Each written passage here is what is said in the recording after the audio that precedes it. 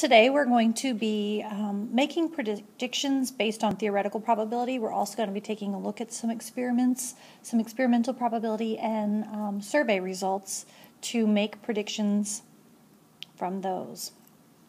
So looking at this spinner, you can see that it is subdivided. It has yellow, blue, red, blue, and green. And we want to know what is the theoretical probability of spinning a yellow. So we can, kind of look at how it's divided. And we see that yellow represents 1/4 of the spinner. So the theoretical probability is that we would land on yellow 1 out of 4 times. Use this information to see if you would spin the spinner 100 times, how many times you expect to get yellow. Well, basically 1/4 of 100. So you could do a couple different things. We can change a fourth to a percentage, which is 25%. And 25% of 100 is 25. You could just look simply at what probability means, and it's the number of favorable outcomes, which is 1 out of 4 times of spinning. So if we spin 100 times, we know that we had to multiply 1 and 4 by 25 to get that 25 out of 100 times.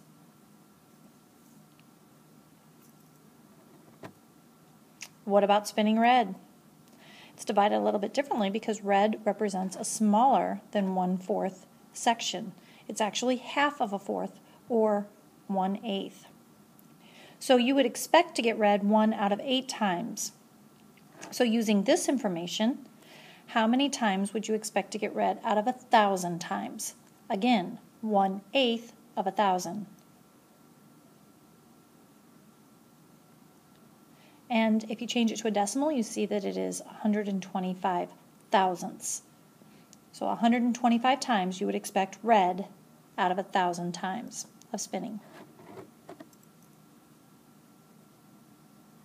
What is the theoretical probability of spinning a blue? Well, now we have to look at all the sections that are blue.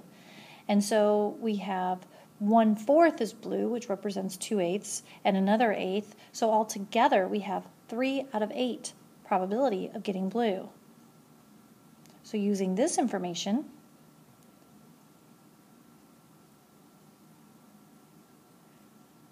how many times would you expect to get blue if you spun the spinner? 800 times. So we can change, look at the probability. 3 out of 8 is equal to what out of 800? So since we would multiply 8 by 100, we would multiply 3 by 100 as well. And we would expect to land on blue 300 times if we spin the spinner 800 times. If you roll a number cube 600 times, about how many times do you expect to roll a 3 or a 6? Well, first we have to calculate the probability of rolling a 3 or a 6. Probability of rolling a 3 is 1 out of 6. Probability of rolling a 6 is also 1 out of 6. So since we expect to roll a 3 or a 6 2 out of 6 times, we use that information. We can set up a proportion and say 2 out of 6 is equal to what out of 600? Okay. The other thing you can do is you could change it to a decimal, but when it's 1/3, it's going to be a repeating decimal, so that might be kind of hard to do. So in this case, remember, when we're solving proportions, we're going to make an equation that says, since cross products are equal, 6x is equal to 1,200. We can divide both sides by 6 and find that we would expect to roll a 3 or a 6 200 times.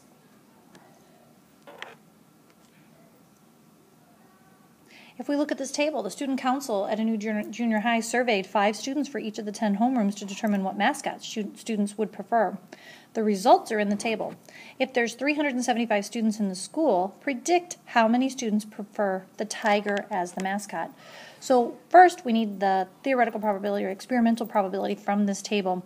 So you have to add up and get the total here, but they did tell us that there were 5 students from 10 homerooms, so we could say that that sounds reasonable, but adding up the number, it equates to out of 50. Since there are 28 out of 50 that prefer the tiger, how many out of 375?